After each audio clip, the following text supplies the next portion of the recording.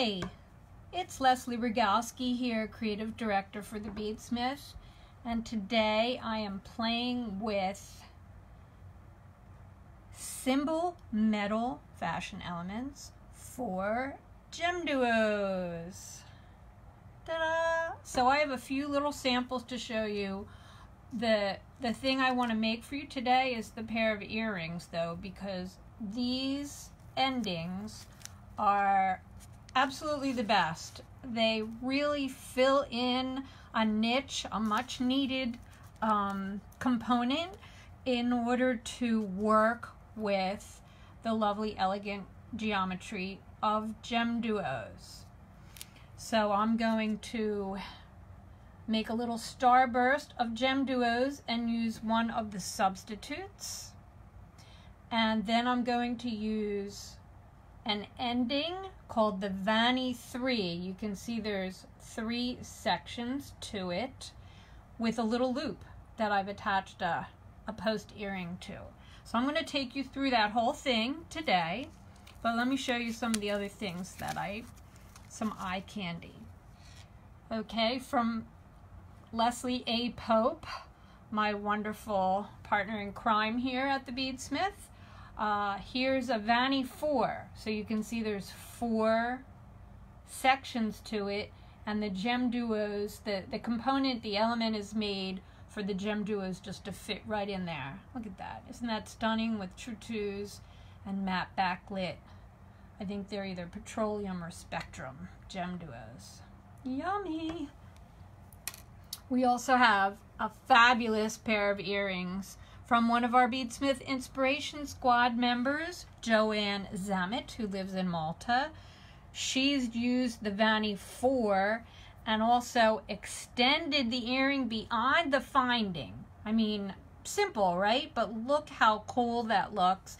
And she has just enriched this earring so much with the bead substitutes, with the, I think these are Placa bead substitutes. Just gorgeous. Plus, she's used the single ending, which is just a GemDuo shaped element with a loop on it, and added 2 of them in order to connect to this other little component. It's just fabulous the way these are engineered to serve this purpose. Now, that said, a lot of us are playing with these that are initially designed for certain beads in other ways, but I'm going to stick to the basics for you today. This pattern will be available eventually. It's in the throes of. Here's another way I've used that single ending, the Sikia, it's called. And I have bead substitutes, and I also have sides. Do you see these little sides here? They're called mitakas, and these happen to be in silver plate. And again, with the GemDuos, these are Silver Splash GemDuos.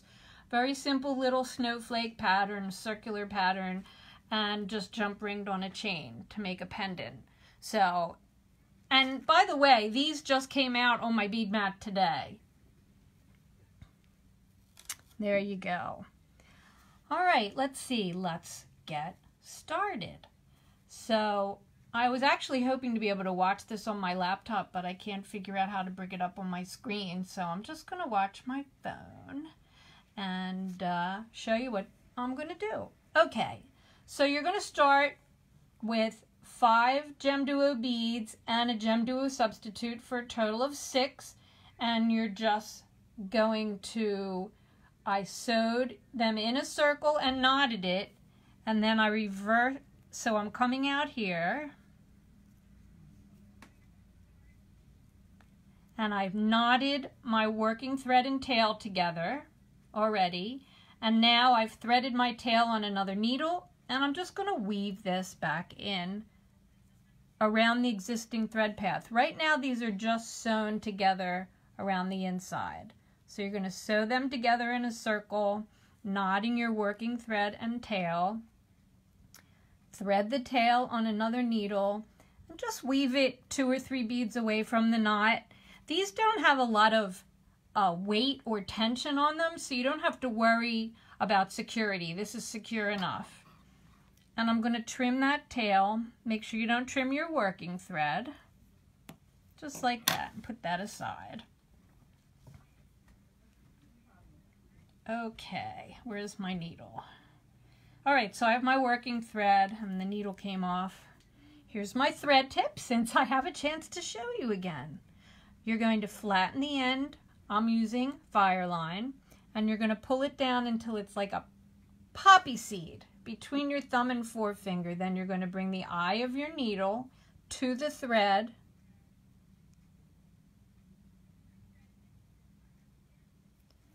And there you go.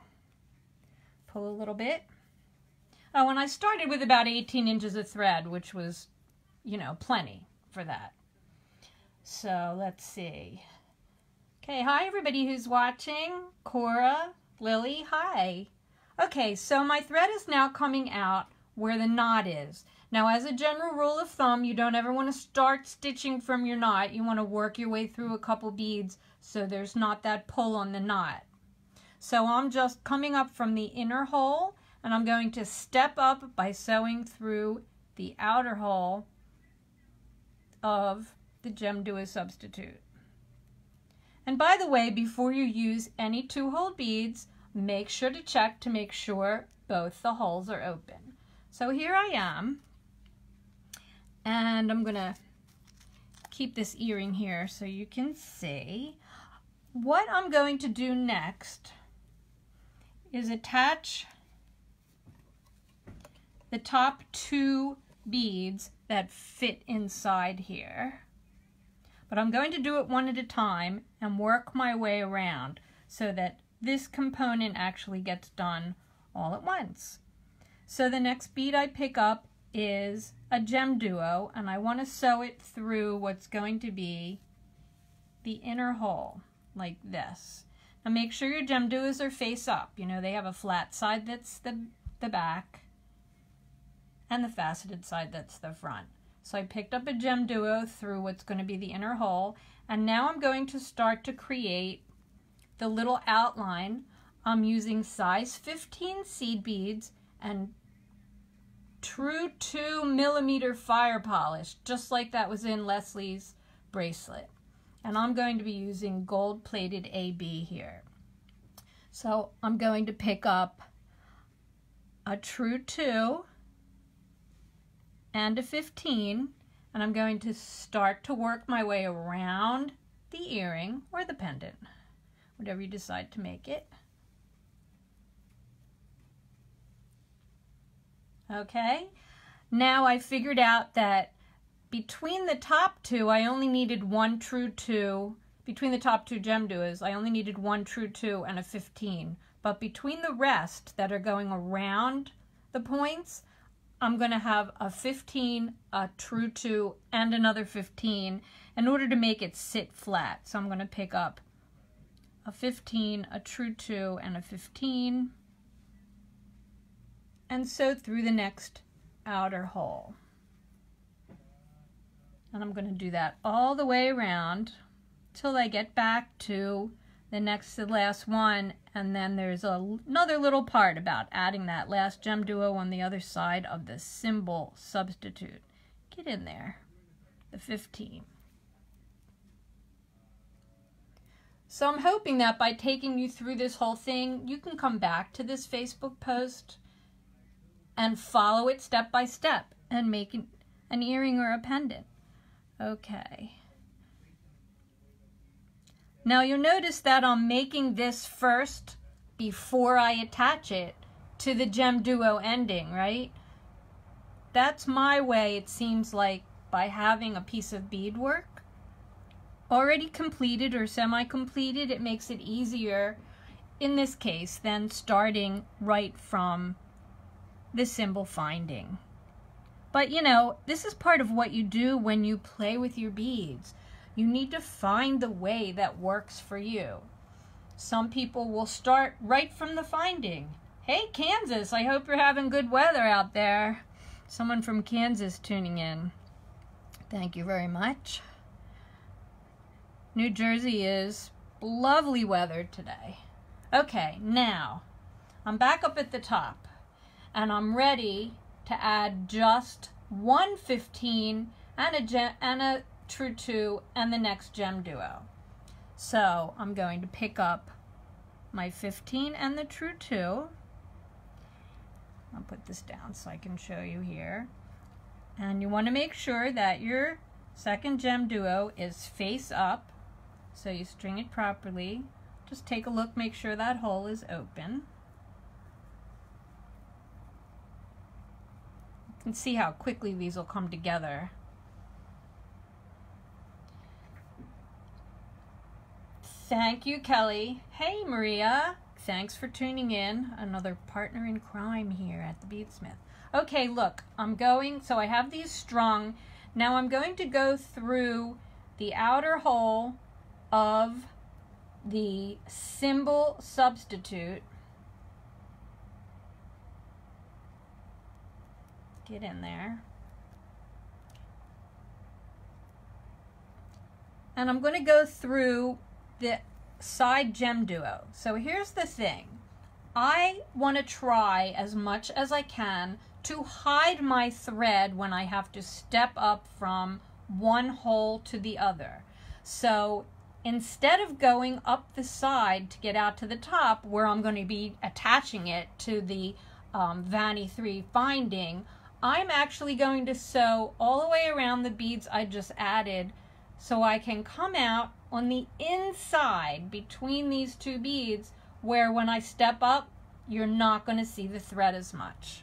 So there's just sort of a little tip when you play to try different thread paths in order to keep your work looking as clean and neat as possible. Now I'm using black thread here. You can choose closer matching color if you want.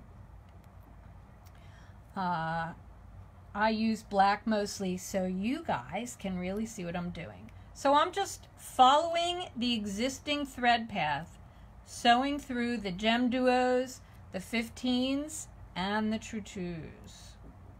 Again.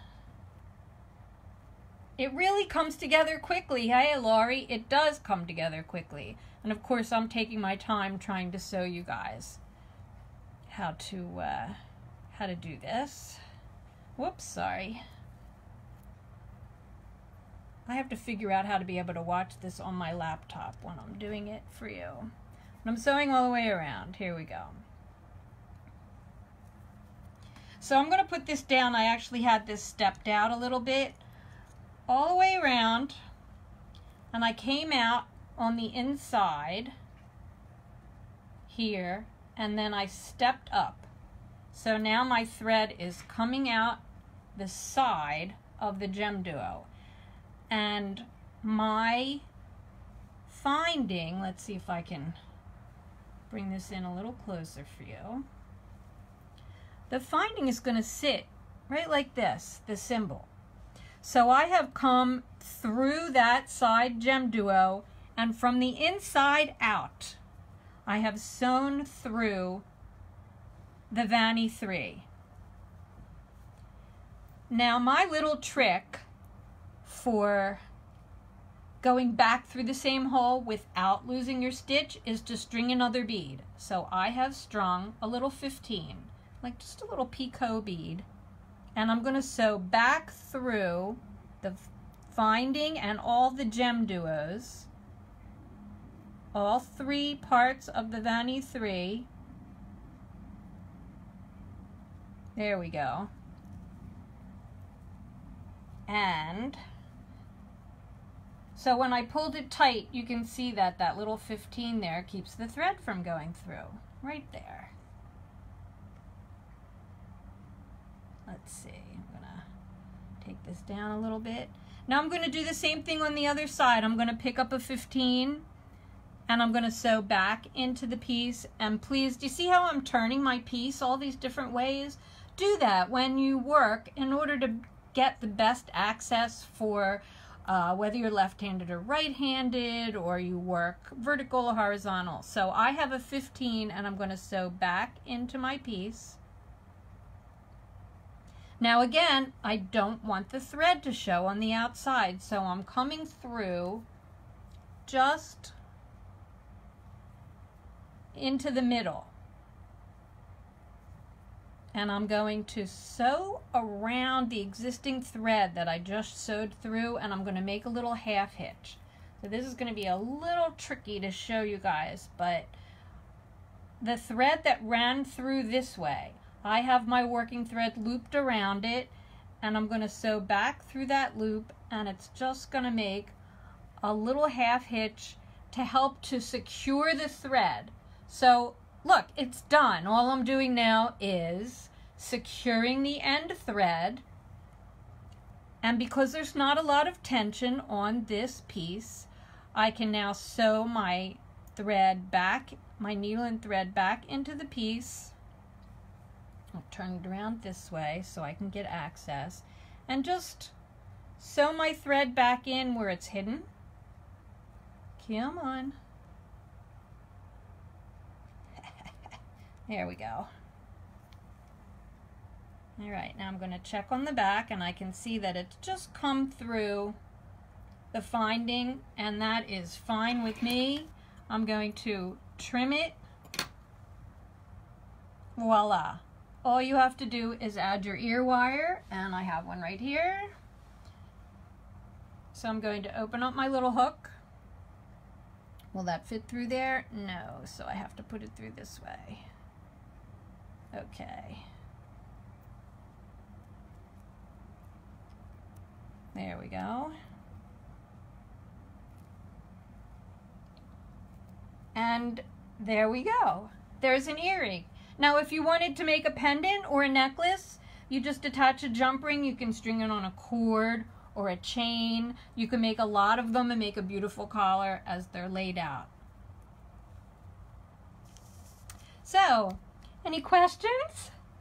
Pretty fun, right? And look how different they look just with the colors.